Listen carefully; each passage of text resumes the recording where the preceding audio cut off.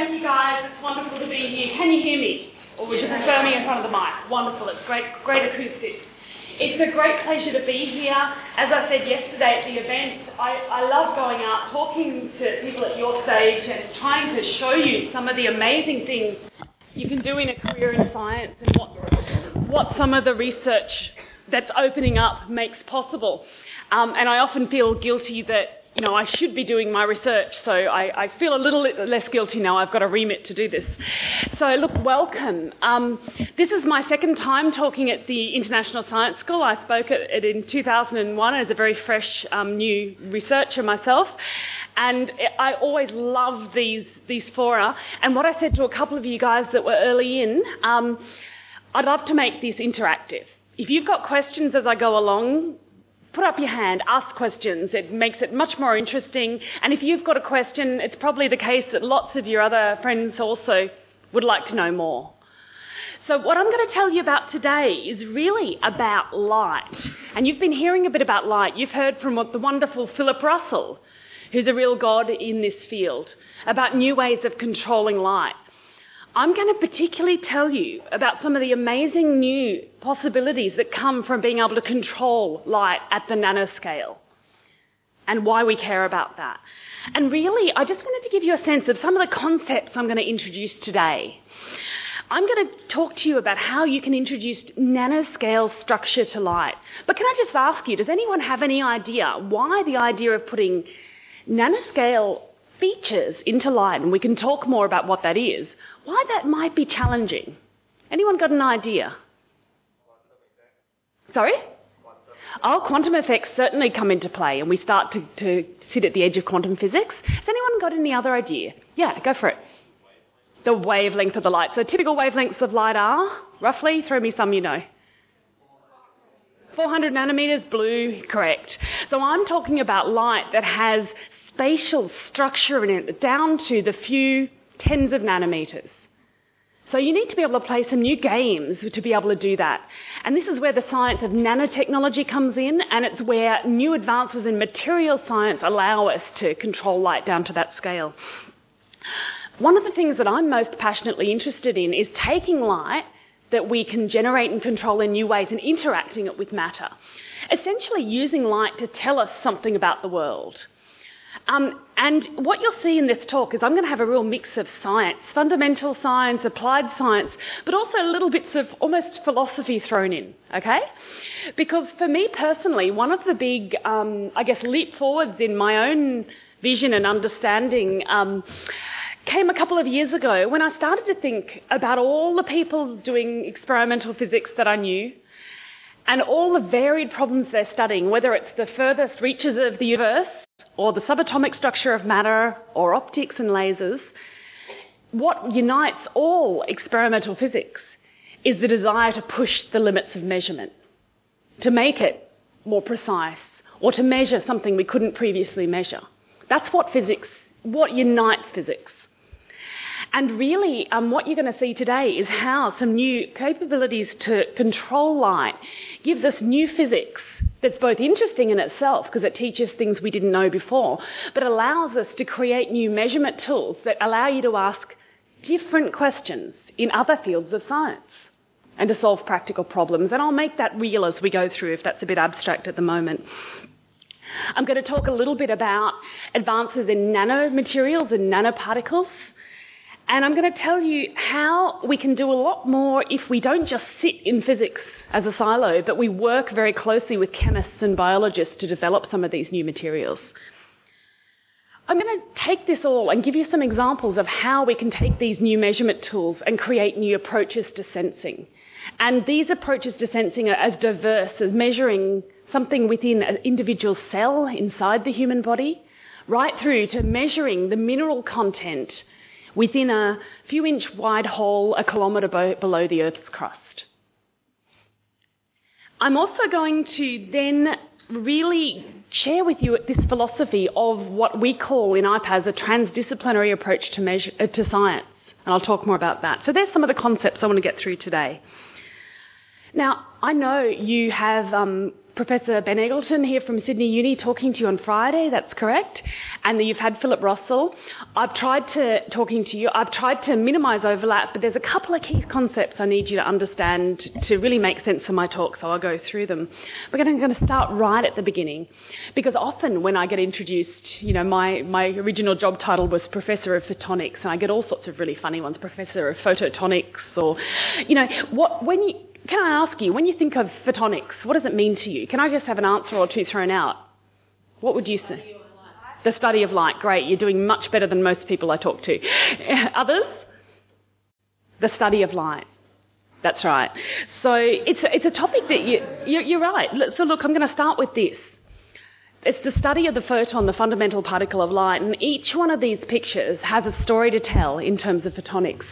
Whether it's the bundle of optical fibres that allow you to send information through them every time you do a Google search, or whether it's the second image there, which is a little fingernail-sized laser used in telecommunications networks, or the next one, and I know there's been quite a lot of research at the University of Sydney in this area. This is a creature called the sea mouse, and it lives around the coastal waters of Australia. And if you look at its spines around the outside, they glow iridescent colours. And those iridescent colours, if you look at them, those little spines under the microscope come from micron-scale patterns within the spines that make interesting ways of reflecting light. And Philip will have talked to you about that. And then on the far right, you might wonder why I'm showing a boat. That boat has a smart mast, which within it has optical fibre strain sensors that can tell the crew when the mast is experiencing too much strain and should be brought down. And I guess to give you a sense of the philosophy here, we can create a lot of smart materials. We can imagine starting to create smart buildings, smart structures, or, I don't know how many of you guys have things like this. This rubber wristband on my arm is a Fitbit. Anyone heard of a Fitbit? You can't feel you're wearing it, and you go about your daily activity. You can even wear it in the shower, and it tells you how active you've been that day. And like all scientists, I enjoy graphs, so I find it quite fun to see if I run up and down all the stairs, how much difference that makes. So we're entering into a world where sensors can become ubiquitous and can change the way we live. And I'm going to tell you a journey of some new nanoscience that will underpin the next generation of sensors. But before I do that, I'm just going to introduce you to what I really see as the three waves of revolution in photonics. The two of them will be really familiar to you, and the third will be much more familiar to you once we're finished talking today. Just over 50 years ago, the laser was invented. And at the time, it was seen to be a scientific curiosity, and there was really no thought in the first early years to practical applications.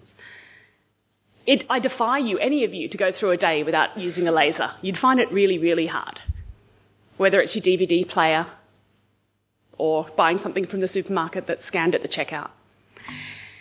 Then, in the 80s, the next revolution came in being able to make silica glass transparent enough to send photons over hundreds of kilometres without needing to be amplified. And that underpins our telecommunications systems. And you can't argue that they have not changed our lives, those two revolutions. But I think we're right now at the cusp of a third revolution, where we can use the photon to tell us everything from how, as I said before, a single cell responds to changes in its environment, to being able us to make better decisions in terms of healthcare and even mineral exploration. And some of the things I'm going to tell you about today really are examples, and all of these pictures is a story, is a talk in itself. What I'm going to do today is lead you through some of the concepts you need to understand what underpins all of these topics, which are all research areas and applications underpinned by new developments in photonics.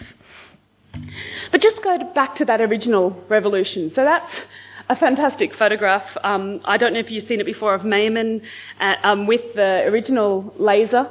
You can see it's a large benchtop system, and they look very proud, as they well should be. But now it's possible to weld cars together with lasers, with working distances of 1 metre plus. You can do all manner of things with lasers. The next revolution I told you about is communications. And you can see that optical fibres straddle the globe. And in fact, just last Friday at the opening, Chris mentioned we had Professor Sir David Payne, who was the lead inventor of something called the erbium-doped fibre amplifier, the EDFA, in Adelaide, giving a talk at our launch. What the EDFA did was create a way of boosting the signal that we send down the optical fibre after a few hundred kilometres, so that and doing that amplification, that boosting optically, meaning that these optical fibres can straddle continents and go across oceans. Now, the kind of fibres we use to go across oceans, you will have seen these, I'm pretty sure, at school. Who knows the basic concepts for total and total reflection and how an optical fibre works? Yeah, everyone. Fantastic. Okay, so these ordinary optical fibres, they can transmit light over a few hundred kilometres, incredibly transparent, and really is a great example of how material scientists developing the purest possible silica glass and optical physicists working out how to contain light within that core cladding structure could make a huge difference. But these structures, they're fantastic at transmitting light from one point to another. But the light stays within the glass. And one analogy I find is incredibly powerful that'll lead you into some of the new concepts I describe, is that these structures are like a pipe for light. Just like water travels through a pipe over a long distance, light travels within this glass, within the optical fibre, from point A to point B. I'm going to introduce you soon to some light guides that go beyond being pipes for light. But by manner of just broad introduction, first, you will have seen many images of the electromagnetic spectrum. And when we think of photons, we tend to think of the visible spectrum, that very narrow sliver of wavelengths between about 400 and 700 nanometres. When I talk about these concepts today in photonics, they're broad concepts that can be applied with appropriate scalings to everything from X-ray right through to the deep infrared. And many of the times the applications we talk about are not using visible photons, although it's of course what helps us to visualise the physics of what's going on. So the real concept I'm about to jump into is using new optical fibres to do a few things, to generate light. I know lasers are a fascinating topic, and indeed optical fibres themselves can be incredibly efficient and effective lasers. I'll also touch on nanolasers, lasers that can be extremely small, at the tip, say, of an optical fibre. Light itself can change the way light travels. And this is a fascinating area called nonlinear optics, which I'm not going to go deeply into today. But for those of you who are interested, this inspires many researchers world round, where you can put one colour of light into a special optical fibre and out the other end you can get a different colour, or you can get the bandwidth of light in the sun. And you can use light to probe the nanoscale, which is where I'll put my focus today. So why do we care? So before I get into the what, I'll put it in the context of why we care. I've listed here all the reasons, all the applications, all the drivers for some of this research. And, you know, its applications in medicine, in biology, in defence, in industry. Now, it might seem a little overwhelming, and I hope as I go through some of the examples it comes a little bit more to life, but this is wonderful because as a scientist, if you can do something that's not been done before and you can start to push the boundaries of knowledge and discover something new, and it can be useful, and you can work with people who need it, I can't imagine anything more satisfying. And that's, I guess, one of the key messages I'd like to give you today. But if you want to do any of this, we need new kinds of optical fibres. So I'm going to introduce you to three key concepts, one of which probably is quite familiar to you from Philip's talk, and perhaps the other two less so. So there are three key things that we can do to be able to do new things with optical fibres. And one of them is to be able to develop new materials to make them from. So silica glass, which we've talked about in terms of being able to transmit light with very, very low loss over long distances, is fantastic if what you're looking to do is send light over long distances. But there are so many more things you can do if you had access to the right material. And I'll talk about that in a moment. And so within our own labs, we develop new kinds of glass, new materials that have new optical characteristics. And I'll give you a few exciting examples. The next thing, which I know Philip will have introduced to you, is the concept of putting structure inside the waveguide itself. These features, these holes, you're seeing here a cross-section of some of these patterns, and these holes can extend along the length of the optical fibre. And the features that we typically deal with can range from tens of microns down to tens of nanometers. So you can see it goes from scales bigger than the wavelength of light that we tend to deal with to much smaller. And if you think about it, it's quite sobering, and I'll talk to you a little bit about how we do these so it seems you can get your head around how it's done. And if any of you happen to visit Adelaide at any point, you can come in and see our labs about how you can make these fibres. But essentially, if you think of a 20 nanometer hole over a few metres length of fibre and you calculate that aspect ratio, I believe it's actually the largest aspect ratio of any artificial structure that people have ever made. It dwarfs the Great Wall of China. So it's quite sobering to think that this technology allows us to do that. Then the third thing you can do, I think of it as the third leg of a stool here, the third thing you can do to offer access to new kinds of optical properties is do clever things at the interfaces. And here I'm not talking about the interfaces between the sciences, I'm being much more literal than that. I mean at the interfaces of the glass and the air within these structures. So you can put on smart chemistry, smart biology, and I'll talk a little bit about that in my lecture this afternoon, where we talk about new things we can do at surfaces. So what you can see is the three things we're bringing together is new optical physics, new concepts in optics, new concepts in material science and in nanoscience, and new chemistries. And when you bring all those things together, you can control and generate photons in new ways, and you can interact those photons with things you want to measure. Happy to take any questions, but I'm going to get in more detail soon. So before I do that, I just want to share with you a little bit of philosophy in a way. And it's about this concept of transdisciplinary science. Now, can I just ask, have you guys heard that term before? Yes. Okay. Now, typically in this field, there's a looseness to which people use that terminology. And I'm going to talk with you through my own choices in the language so you can make your own informed choices. But essentially, if you have scientists with very different backgrounds and skill sets and you form teams, it allows you to develop disruptive technologies. And what a disruptive technology is not an improvement over the way we currently solve a problem. It is a totally new, game-changing way of solving a problem. And that then creates new approaches and new tools that people can use to do different science. And so you can see this is a cycle. Once you can do different science, then you have more science to put into the mix to develop disruptive technologies. That may seem abstract. Perhaps we'll come back to it at the end and see if it makes more sense when I've talked you through here. I guess what I'm talking about is perhaps challenging you to think about what science is and how it translates to our everyday world. Because there's a traditional view that, scientists go away, lock themselves up in the lab, become deep experts in a discipline, and then some fragment of their scientific knowledge they generate trickles through the valley of death and becomes technology. And that's true to a degree, and you definitely need deep subject matter experts. Otherwise, we don't advance.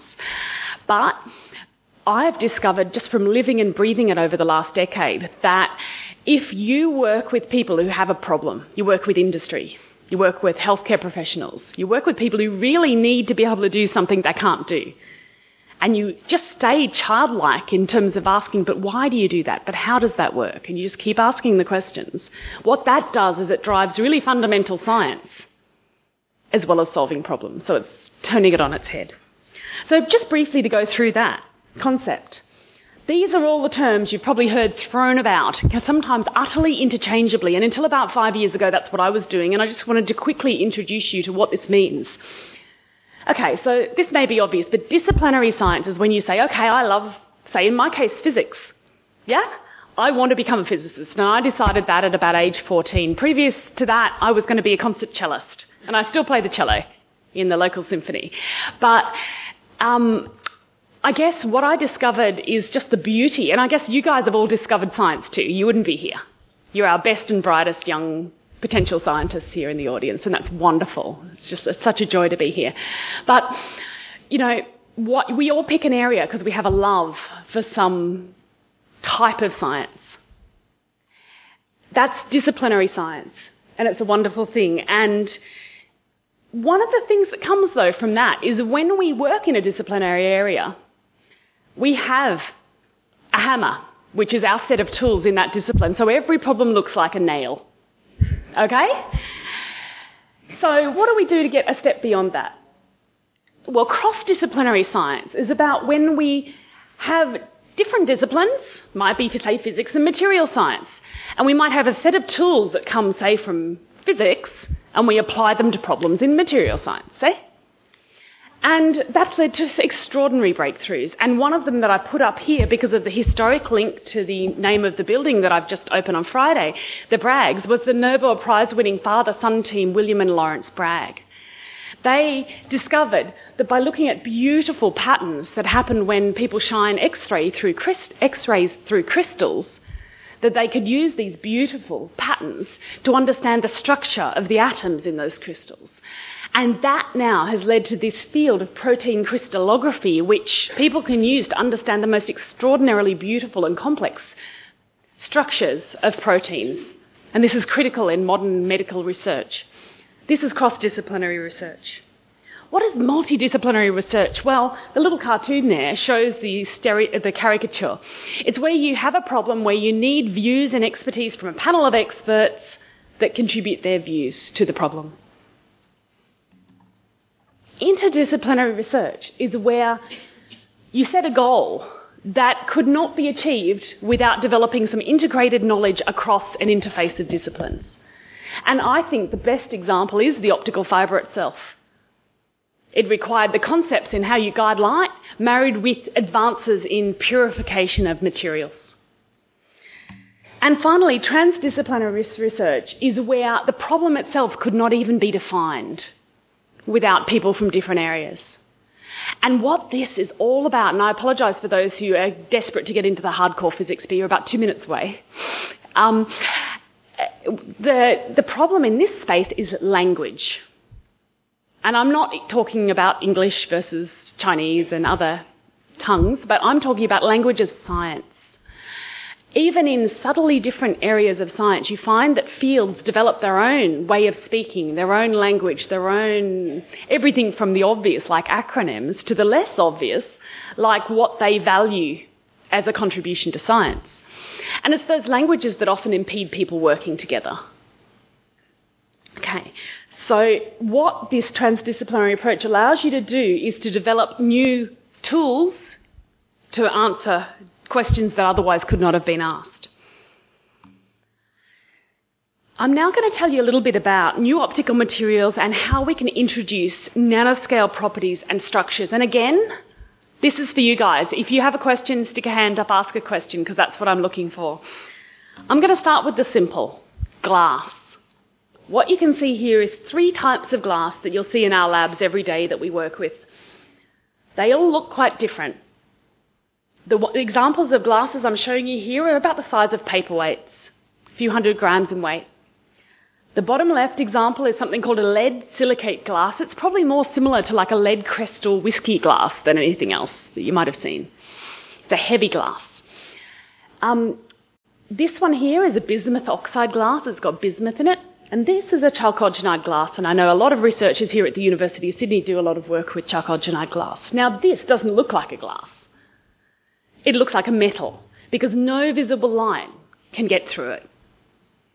So I've given you a clue as to why we're interested in some of these different glasses, and it's shown in this graph here, which shows you as a function of the wavelength of the light, the attenuation or the loss of these different glasses, of many different families of glasses. So you can see this thin black line here is silica glass, the glass we're all most familiar with, the telecommunication fiberglass. It starts to become opaque as you get into longer than visible wavelengths. So if you wish to transport wavelengths, say in the mid-infrared, say from 3 to 5 microns, which you need to do for applications in defence, you need to do for applications in medicine and surgery, it's no good. You need to work with other glasses, such as these chalcogenides that are transparent in that range.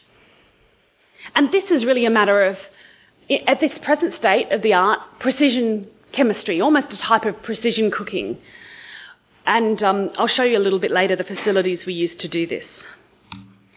So the first thing I'd like to show you is a new class of laser that's recently been developed in our labs, because it's the simplest device that I can explain to you that takes the power of these new glasses and turns it into something that I really honestly believe is a disruptive technology. So what you can see up here is a little flab. You can see the scale, that's a $1 coin, of a glass called Z-blan. It's a fluoride glass, and it transmits light up to about 6 microns in wavelength. Into this glass, we've discovered in collaboration with colleagues here in Sydney at Macquarie University that if we expose this glass, if we hit it with femtosecond pulses of light, very short bursts of very intense light, we can change the density of the glass. And that, can anyone tell me what optical characteristics density is related to? Fantastic. So you're changing the refractive index of the glass. And this was known that if you put this intense light on a glass, you can change the arrangement of the atoms. You're essentially heating it up and you're changing the arrangement of atoms, and you can change its index. Now, in most of the work done before we started playing with this, and I use that very deliberately because that's often what we're doing, the density of atoms would increase, and so the refractive index would increase. What we discovered when we did this is the opposite in this particular glass. The density of atoms would decrease, so the index decreased. Now, if you take a uniform piece of glass and expose it along, say, a line within the material to this femtosecond irradiation, and thus you decrease its index, what would you expect to happen to light that you send into the chunk of glass? Anyone got an idea? Doesn't matter if it's wrong. You would if it was an increase in index. You would if it was an increase in index, and that's what everyone was doing at the time. Spot on. And thank you for having that courage, because you having that courage to do it will encourage your friends to do it as well. Okay, but if it's decreasing the index, that'll just increase the diffraction of the light going in. It's like an anti-guide. That's not a lot of use. So what we did was we discovered that if we made a series of these lines through the glasses and we overlapped them in like an annulus, we could create a region in the centre that was unexposed and thus had a relatively higher refractive index than the surrounding area, and thus we could guide light through this central unexposed region of glass. And this is what's been done within these little chips of glass to make a new kind of laser. Because what we do is we can dope this glass, we can introduce rare earth atoms, things like thulium, praseodymium, holmium, ytterbium, erbium. Just look at that chunk of the periodic table.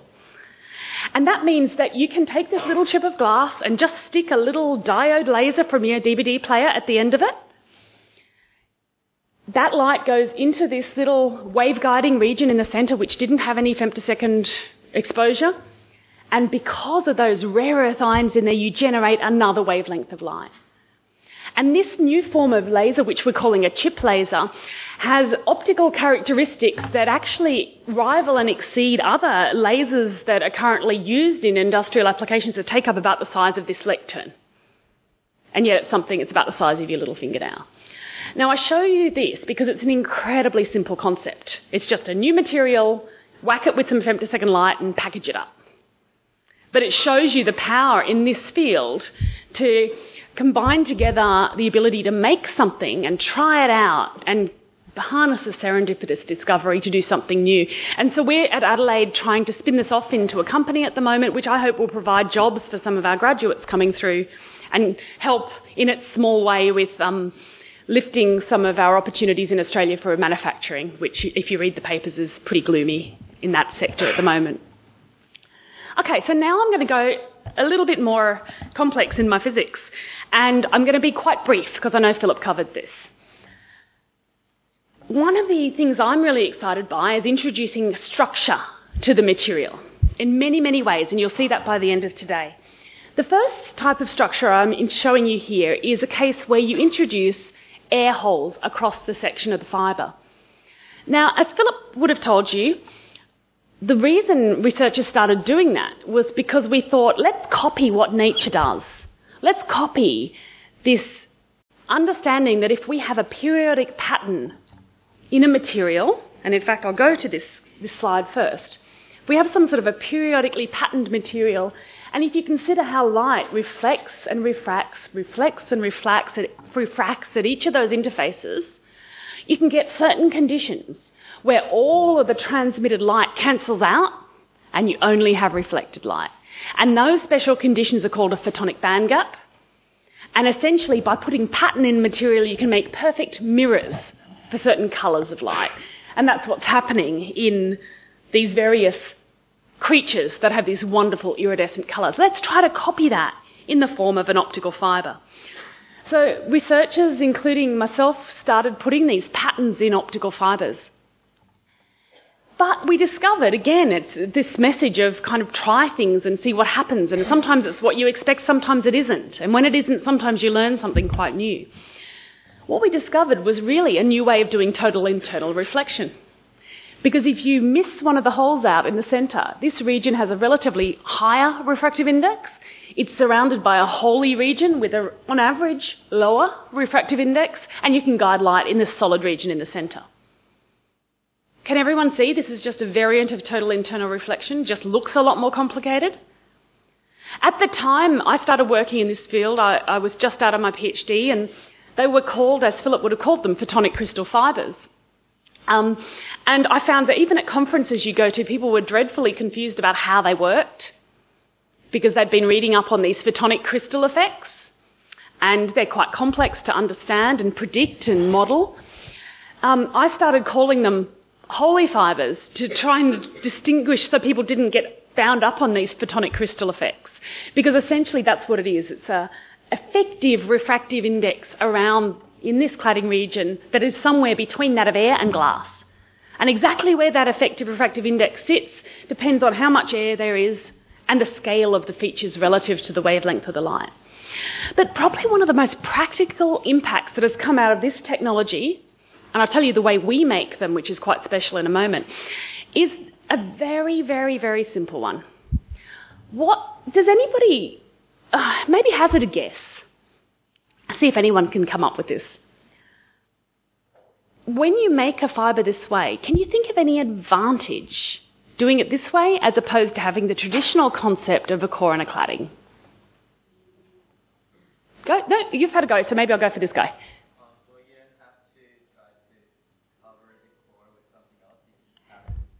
That's fantastic. You don't have to cover the core with something else. So another way of saying that is you can do it in one material. Now, what you might not realise is that more than 99% of the possible optical materials that you could use to make an optical fibre can't be used because there are material science challenges in terms of compatibility of core and cladding materials. When they meet at that interface between the core and cladding has to be perfect. It has to be smooth. Okay? And also, if they have any chemical interactions with them in them, if they have any scattering, then that ruins the performance of the optical fibre. And it's essentially dealing with that interface and fabricating the silica fibres in a very well-developed way that enables those fibres to be low loss. But most other materials that might have characteristics you want to exploit, you can't use because you need to find two materials that are friendly. So that's something I wanted to point out. So this concept, the original concept of putting holes in order to make these band gaps, I show you here an example, and you would have seen some the other day, of one we've made in our lab, where we've made a two-dimensional photonic crystal that's wrapped around an air hole. And you can see that that allows us to guide light in air, because that particular range of wavelengths, and you can actually see a sort of bluey purplish tinge to that light, that reflects the wavelengths which are not allowed to travel in the periodic structure. Now, our ability to structure materials at sub-wavelength scales is not limited to glass and air. It's a nice model system. And I'm just going to give you the tiniest taste of something that I know Ben Eggleton's going to talk a bit more about on Friday. And that's metamaterials. Has anyone heard of a metamaterial? Oh, cool. I get to introduce you to metamaterials. Okay. Well, one of you. So, they're kind of exciting, current, modern, and not. Because I show you the Lycurgus cup. And in its way, it is a metamaterial. This is the same piece, viewed under two different light conditions. Depending on whether you view it in reflected light or transmitted light, it looks entirely different. And the reason is because the glass that it's made of has nano-sized gold particles in it. And those nano-sized gold particles suspended in the glass have very special properties. And we now have the tools to understand them, and this is the field called metamaterials. These are some of the first metamaterial devices ever fabricated for use at microwave wavelengths. Because often in optics, if we want to play a game with structure, we start with really long wavelengths, such as those in the microwave. Can anyone think of why? Why it's often easier for us to try out new ideas at long wavelengths? Go for it. Bigger. It's that simple. They're bigger. It's hard. It's really hard to pattern things down at a few nanometer scales or even at a few micron scales. If we can do it at millimeters and centimeter scales, we can try out the ideas without having to advance the technologies for fabrication. But some of the things you can do with these metamaterials, and I don't want to spoil Ben's thunder too much, so I'm introducing them so you're primed for him on Friday, is very Harry Potter-like here, but cloaking. The idea that you can make a material that has optical characteristics that bend light rays around it so you cannot see it.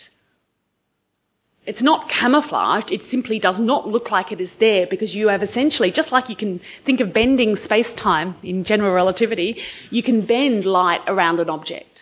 Or, as shown here, you can have essentially a negative refractive index. So you see the concept where, you expect light normally in a denser material to bend towards the normal. It goes the other way around if you have a negative refractive index. What does that mean? Well, the implications are really fascinating, and I'm not going to have time to tell you more now, I'm afraid. But you could always read up about it if you want. There's lots of good resources on the web about metamaterials. Okay, so now, from the very current to the rather glorious historic plaque. Maxwell's equations. Now, I put this up here to ground us. Has everyone seen Maxwell's equations before? Okay, now, I know that the maths involved with them is something that you won't really get your teeth into till you get to university.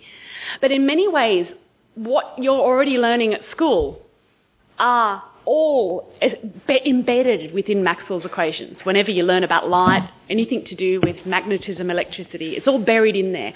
And the reason I put it up there is to say that in this field that I'm describing to you today, the physics is all in here.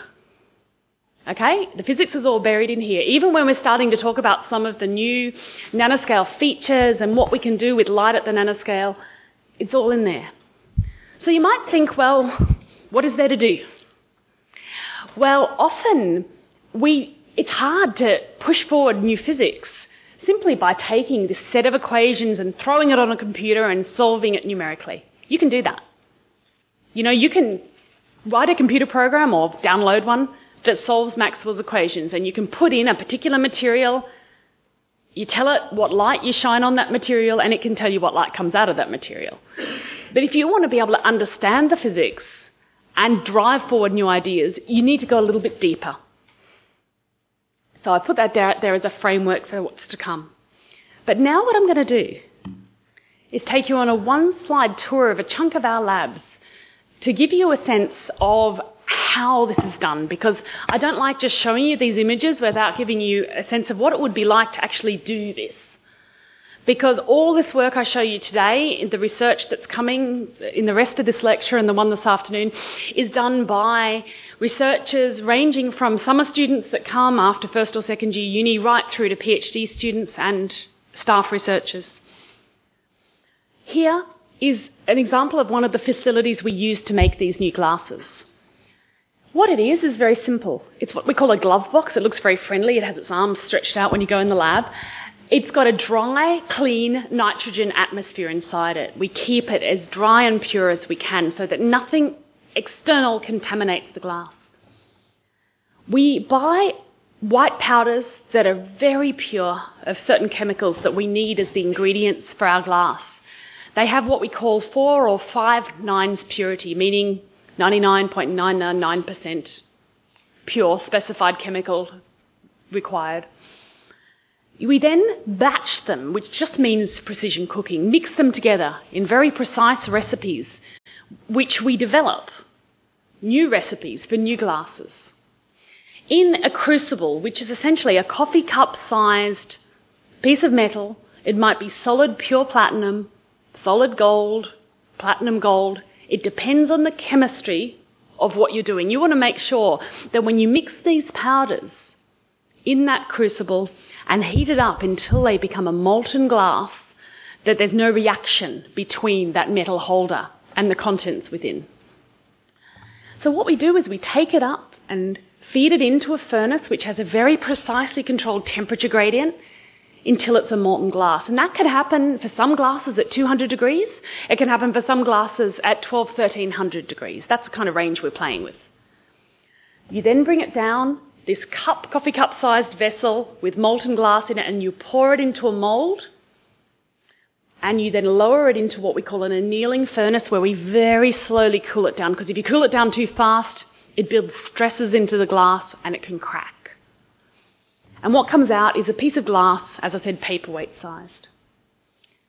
Then we take it to the next stage of our process, and this is probably one of the coolest things to play with as a new student in the lab. This is where we do glass extrusion. We take that paperweight sized glass and we heat it up till it just starts to soften. And we squeeze it under a set force of a ram coming down, pushing on it from the top, and within a well-defined temperature, and we squeeze, just like kids playing with Play-Doh, we squeeze pattern into that glass. And these patterns are millimetre scale features. Okay? Typically 1 to a few millimetres.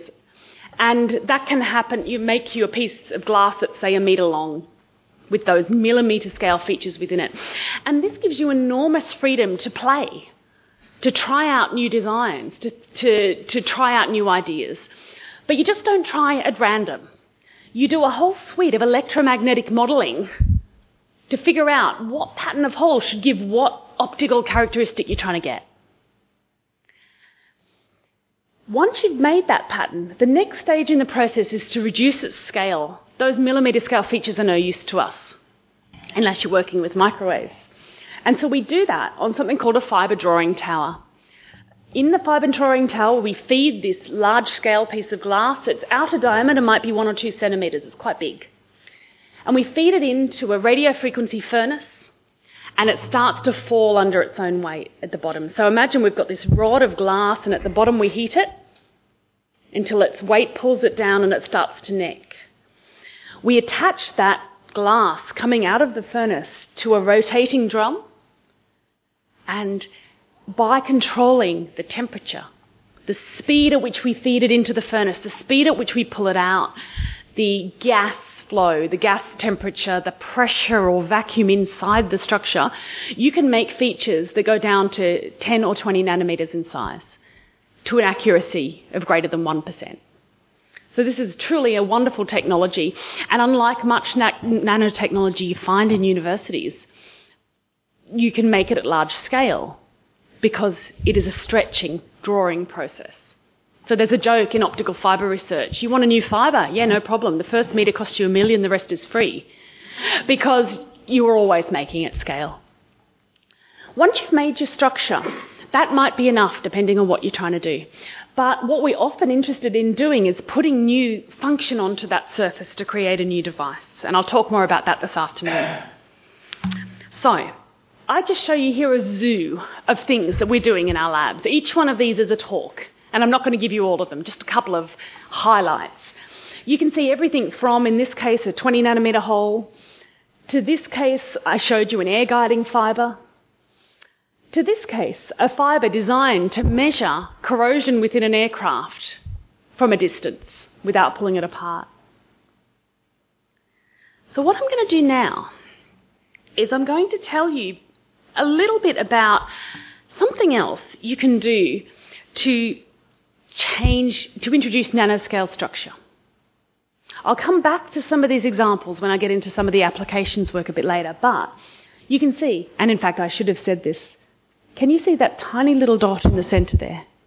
I'm going to come back to that. It's actually a tiny little triangle of glass which can be as small as 200 or 300 nanometres across. That is the core of this optical fibre. And that is no longer a pipe for light. It's more of a rail for light. And just like a tram can be guided by a rail but not contained within it, light can be guided by that rail but not contained within it, meaning that the light spreads into these air voids and can be used to make a measurement of a liquid or a gas. And I'll come back to that later. But what I'd like to do now is introduce you to another concept for introducing nanoscale structure, because if you have nanoscale structure in your material, you can start to control light on the nanoscale. And I'm going to come back to this concept of putting nanoparticles in glass in this Lycurgus cup, which I've told you about. And here's another example of what's called gold ruby glass, which gets its red coloration not because of an absorption of the material, but because of metal nanoparticles within the glass.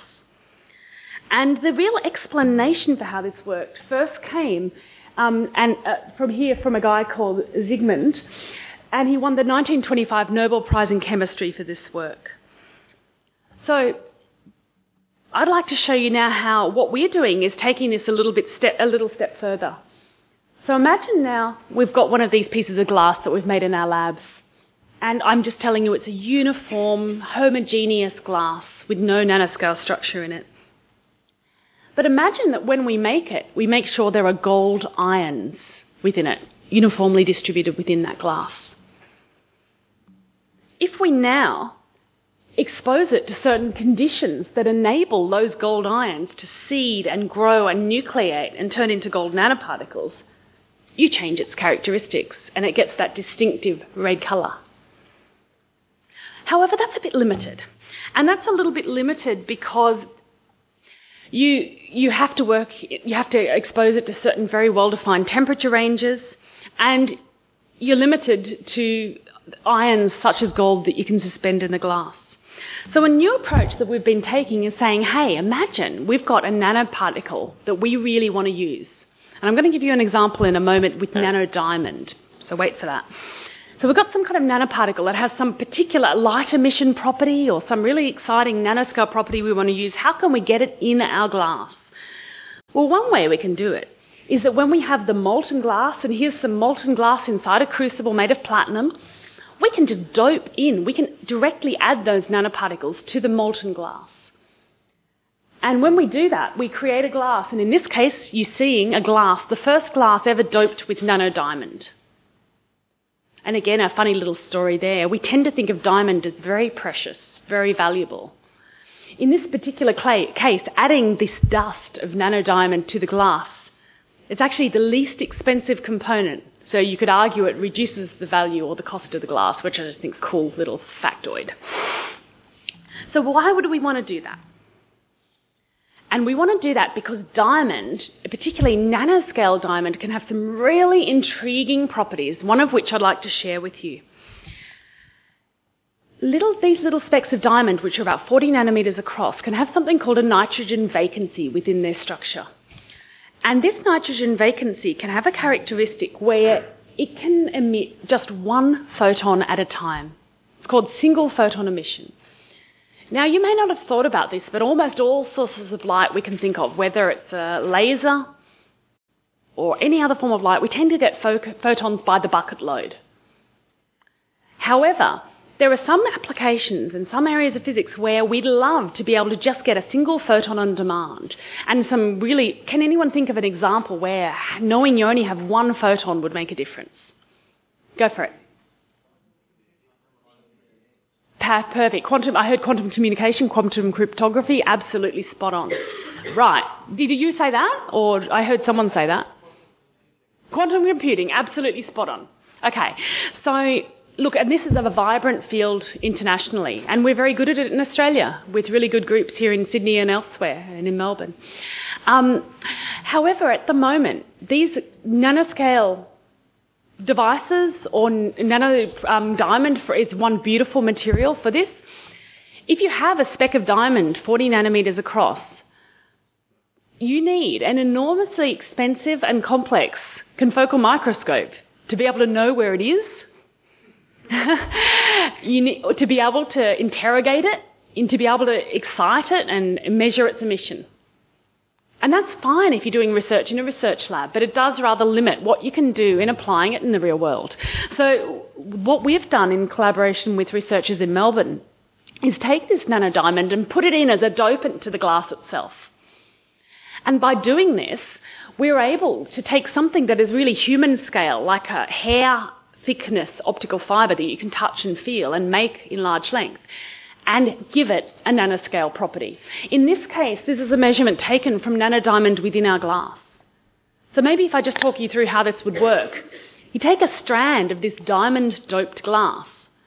You send light into one end of the fibre, just like you do with a fibre you use for communications. That light excites the nanodiamond, which then has the statistical property of giving off single photons. So now you no longer need to have that speck of nanodiamond within your microscope. You can start to use it in devices outside. And this will be a theme as I go into this afternoon's talk, because often what we're trying to do is push the limits of measurement, but not just in the ideal, perfect environment of the laboratory, but in real situations where we want to use them. So why do we care? Well, I've told you a little bit about single photon sources. You yourself said, yeah, question, go for it. Lovely. Yeah.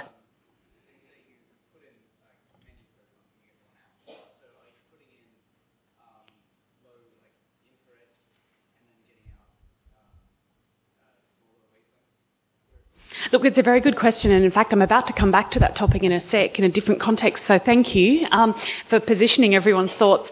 In this case, we get a lower energy or longer wavelength photon out of the diamond than we pump in.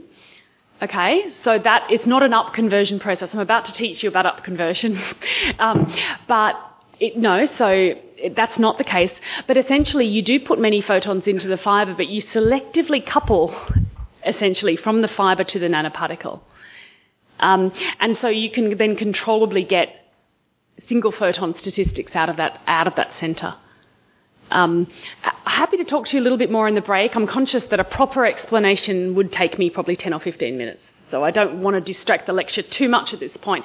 But I guess that the concept I was hoping to get lodged in your mind, and I think it is from your question, is this interfacing between something that's microscale, which is your fibre, which we can deal with every day, and something that's nanoscale, which we traditionally need to put into a microscope. That interface can be done by putting the nanoscale feature inside the microscale object, which is the fibre. And the coupling, which I talk about, is that a word that you guys have come across before, the coupling? Because it has both an intuitive and a very technical meaning. What it means is essentially if we put in photons within the waveguide that are guided by the fibre, you can calculate very easily the efficiency with which that light can then turn into an excited state of that nanodiamond, so that nanodiamond can emit. So essentially you're converting that one form of energy, which is in the waveguide, to the energy coming out of the diamond. And you don't do that with great high efficiency. So your question about many photons going in, many of them don't make it to where you want them, but enough of them do that you can get the single photons. Yeah, so they're an absolute plague and scourge. They form your background signal, and you've got to play all sorts of really clever games to get rid of them. And one of the clever games you play is something called time gating. So we know something about the temporal characteristics of the emission from nanodiamond, and we know it's different from the temporal characteristics of light in the glass, and that's where you can use clever electronics to essentially gate or filter out temporally signals that are not from diamond. Fantastic question. Okay, some of the reasons we want to do this. You can do nonlinear optics with it. You can use light to control light. You could conceive of making solar cells with enhanced efficiency and super bright light sources. Somebody earlier looked excited at the idea of nanoscale lasers. This is one example of a little bead of glass at the tip of a fibre which is in itself a laser. And in this case, the gain medium, or the thing that causes the energy to increase, is the diamond emission itself. One thing I'm really excited about is the fact that the emission from diamond changes in the presence of a magnetic field. It can be a magnetometer. Now, if you imagine that the little device in which you put your diamond is small enough that it's smaller than the scale of a single cell in the body, and imagine you now place that speck of diamond, say within a little fibre or the tip of an optical fibre right next to or within the cell, you can then, by looking at changes in the emission from that diamond, you can tell what ions are travelling in and out of the cell. Again, I hope this now is the first glimpse of how you could then do a different thing, ask a different question, say in biology, that you couldn't do without this measurement tool. So what I'm going to do now is take you into the world of optical nanorails. And this will all come together before the end of this lecture with nanoparticles. And I'm going to talk you through this concept that I mentioned about optical fibres being rails for light. Some of us work well with words, some work well with pictures, so I've got a picture for those who enjoy that. This is a conceptualisation of a standard optical fibre, the yellow being the outside of the fibre, and the red being the light guided within it. It is very much contained within it. However, if we now play the game, the thought experiment of making that fibre smaller and smaller, the light has no choice but to start to extend beyond it. And these are nanorails, optical rails, rails for light, but that light, that red splodge is still guided by that fibre. You can bend it, you can tighten a knot, and it still travels along the fibre. And here are two examples of ways researchers in the field do this. They can take an ordinary optical fibre and heat it and stretch it and taper it down until it becomes comparable to or smaller than the wavelength of light, and the light starts to come outside. You can make something that in itself is a nanowire. And this is a great example of one turned into a little knot, which itself becomes something called a resonator, which I'm going to get back to in this afternoon's lecture. These work really well. But the problem is these little nanorails, once you've made them, are so ephemeral that you lose them more times than you use them, okay, in the lab. The challenge with tapers is that you can only make them a certain length because they're very fragile. So the particular approach that we've taken that we've found to be surprisingly, unexpectedly useful is this. This is something we call a suspended core optical fibre. The outside of it is the same diameter as a standard optical fibre, again, hair thickness, 125 microns generally. In the centre, you've got this little nanorail, the optical rail, which acts exactly like this illustration here. Depending on its size, it could be either have all of the light inside it or most of the light outside it, just depending on the size of that core relative to the wavelength of light it guides. And it's held up within this bigger structure by these three long, fine strands of glass, and thus has these three black air voids, which very conveniently serve as sample chambers. So as I'll show you, if you take this fibre and you dip it into a liquid, capillary action sucks up your liquid into your fibre, and all of this lovely light that's outside of the glass is then interacting with that liquid. And this is what the light then looks like. So this is the result of some electromagnetic modelling of this structure. You can see conceptually it's the same as this thought experiment I showed you. You can see these strands of glass here.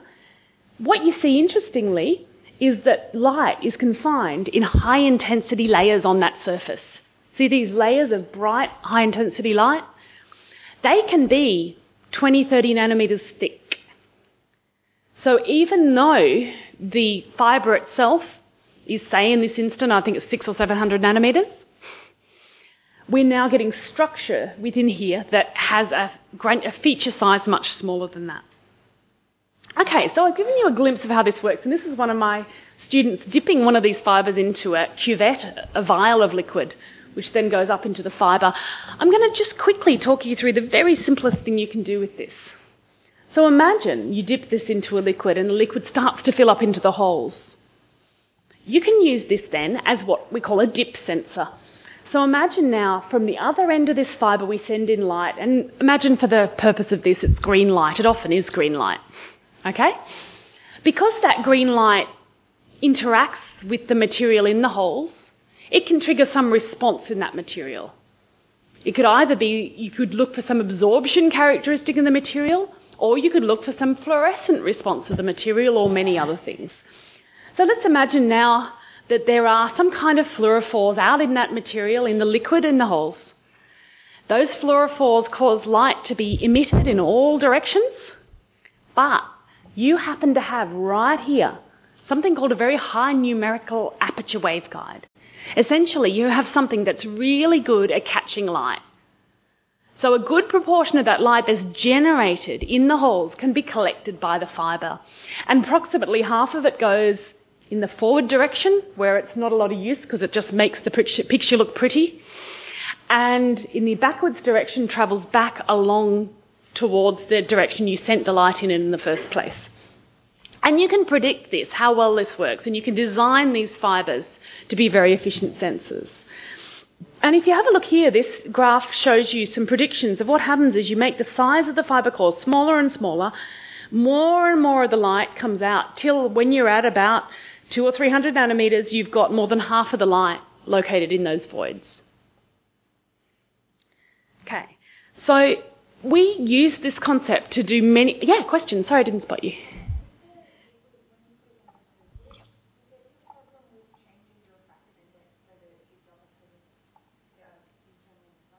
It's a very good question. Very good question. We include that in the modelling to try and understand how it works. So does anyone know the refractive index of water? 1.33? Yeah, roughly. So it depends on the situation, but roughly 1.33. So all biological samples are around about aqueous refractive index, slightly higher for proteins. Silica glass, anyone happen to know its index? 1.45. It's a significant enough index change from air to 1.33 that the way the light is guided is changed significantly. And so you need to put that into your model to understand what's going to happen. But you can also play the game of making your glass out of higher refractive indices, which I didn't talk about today, but some of the glasses we work with have indices up to 2.5. So that's another lever you can play with.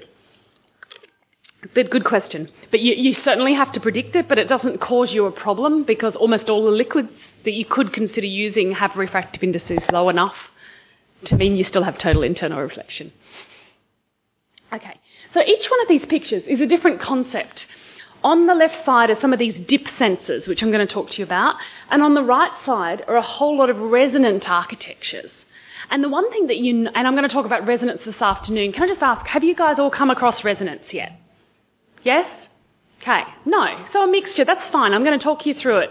Essentially the physics that unites every image on this slide is enhancing the interaction of light with matter. Maybe if we take a step back, imagine you've got a material. Maybe it's a liquid in a vial you want to interrogate. What's the simplest thing you could do to interact that with light if you had a laser? What could you do? Shine it on it, that's what I heard, yeah? Absolutely. And can anyone think what's going to limit that interaction? What's the key physics that limits the interaction of the laser you've shone on the vial of liquid? Diffraction, spot on. Now, you could always try to get around that a bit by using higher light intensities. Can anyone think of for the given laser you've got, I'm not saying you can go out and buy a high power laser, you've got your laser you've got, what's a game you can play to create a higher light intensity? Focus it more. Okay, and what happens to the diffraction when you focus it more? Increases. So it's a losing game here, yeah? Use a high intensities, you get greater interaction, but it diffracts quicker. And those two things cancel each other out. So if we want to enhance the interaction of light with matter, we've got to be a bit cleverer than that. And there's two main ways we can do it. One way is by guiding our light. And that's what I've been talking to you about today.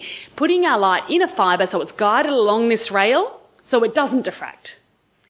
Another way, which is conceptually a little more complex but much more interesting from a physics point of view is resonance. Resonators are architectures and geometries that rattle a light around in a cavity so that you essentially get the same idea of integration of signal because that light is rattling around and interacting with the same material over and over and over again. So all of the structures on the right-hand side are resonators that I'll talk to you about into this afternoon's lecture. So what I'm going to do is start with these simplest concepts, which I believe I've introduced well enough now that you can start to understand how they work, and talk to you about how they can sense. The first class is the suspended core fibres, and the idea that the light is out here and the sample loads into those chambers is incredibly simple but surprisingly profound. Now, one of the most useful things about this is that we typically, even if we load, say, 5 centimetres of the fibre, which is a huge distance, yeah, when you're talking nanoscale stuff, if you load 5 centimetres of the fibre with the liquid, you're dealing with about 2 nanolitres of liquid because the holes are small. They're a few microns across. Now, I'll tell you a funny story which I hope helps show you why I love doing what I do. Back about 6 years ago, I was working with some colleagues at DSTO, Defence Science and Technology Organisation, and they said, look, we've got this really practical challenge, can you help us? We have fuel on our aircraft that is used both as fuel and as a coolant. And over time, it degrades. Nasty biological things grow in it, and it becomes not safe as a fuel. And we don't have a good test, a good dipstick for the quality of that fuel. So what could be done? And so we asked the question, well, what is it that is an indicator in the fuel that we could measure that might be able to tell us it's going off? And they said, well, an early indicator is something called hydrogen peroxide, H2O2, a very simple molecule. If you could develop a probe for hydrogen peroxide, we could have a pathway to develop a dipstick for fuel quality. So I took on a really capable PhD student, and we started working together on developing this probe. And we found a fluorophore that changed its intensity in response to hydrogen peroxide, and we integrated it with that fibre. And I just happened to be chatting, as you do in Adelaide, to wineries and people in the wine industry, because we're in the middle of the Barossa, McLaren Vale, the Clare Valley. And they're like, oh, yeah, we're having problems with wine, with our wine, you know, we can't tell what's happening in the barrels, da-da-da. I'm like, oh, what are you interested in measuring? They said a whole lot of things I didn't understand. I'm like, yeah. And hydrogen peroxide. Oh, really? Hydrogen peroxide. So we started working together and trying to develop smart bungs for wine barrels, and we now have a project in that area. And then over a glass of wine a few months later with some other people, I said, well, it's nice that we can now start to measure these things in wine. I think that could make a difference in wineries, but it seems pretty silly. And my colleague said, why is it silly? And I said, well, we're measuring this hydrogen peroxide in a few nanolitres of wine. Now, even Grange isn't that expensive that it makes a difference to measure in a few nanolitres as opposed to microlitres. Really, it doesn't matter. Our technology is the wrong hammer for this nail. It's fun. We'll get somewhere. We might spin off a technology, but wouldn't it be cool if there was a problem that we could solve where measuring a few nanolitres mattered? And that led through a series of conversations to something that is probably one of the most exciting things we're doing at the moment, which is looking at the beginning of life, looking at embryos at the instant they're fertilised and as they start to develop. Because believe it or not, hydrogen peroxide, it's a reactive oxygen species, and it is a signalling molecule that cells give off in times of stress, at times of great excitement, like a sperm entering an oocyte. They talk to the world. They talk to the world through chemical markers like hydrogen peroxide. But at the present time, there were no tools for being able to measure that on the scale of a cell. So what we've done is develop a little tiny optical fibre probe, and the tip of that optical fibre is the same size as the egg, the oocyte. And it sits next to the egg in the incubator that's used for an IVF process. And we can listen to that single embryo as it develops through listening to that signal. And there you care about nanolitres, because that's the scale you're working on. So I tell you this story simply because it tells you that unusual journey from applied problem to fundamental science. That is not a story I think you hear a lot when you're learning about science, and I think it makes it fun. Another theme, actually, that I can draw you to this fibre is an applied problem. Again, Defence Science and Technology colleagues said, do you know what happens on aircraft, Tanya, what do we do to make sure that they're safe to fly in terms of corrosion? I said, I have absolutely no idea. How many of you guys know how we keep our planes safe to fly? How you know that the plane you're catching is not going to be a rust bucket? What's that? Sorry? Duct tape. Oh. Between duct tape and WD-40, you've got most of your problems solved. No. Anyone else? Yeah. Absolutely spot on. Can you believe it? They rip the planes apart every couple of years. The sheer cost and downtime associated with that, it's just mind-blowing. So the idea we're working to, and this is a 20-year vision, but it's a lot of cool science is coming along the way, is making smart structures that have optical fibres like these, which I'll explain in a sec, embedded within them. And these fibres make the material smart. So essentially, by sending light through this fibre, it can tell you if it is rusting. And then, ideally, all you need to do is plug a black box into the end of your plane and send bounce green light through it and find out which joint might be corroding within the aircraft. So the way this works, and I show you a various range of them here, is that this little centre here is one of these nanorails again. But can you see what distinguishes it from the other nanorails I've shown you so far? Anyone want to tell me what's different? Sorry, I couldn't quite hear any of those. One of the holes is open. That's it. Again, I shared this with you because often I think we think, advances in science are so conceptually hard we might not get them. That's all. One of the holes is open. But this is profound. Yeah, because can anyone think why having an open hole helps?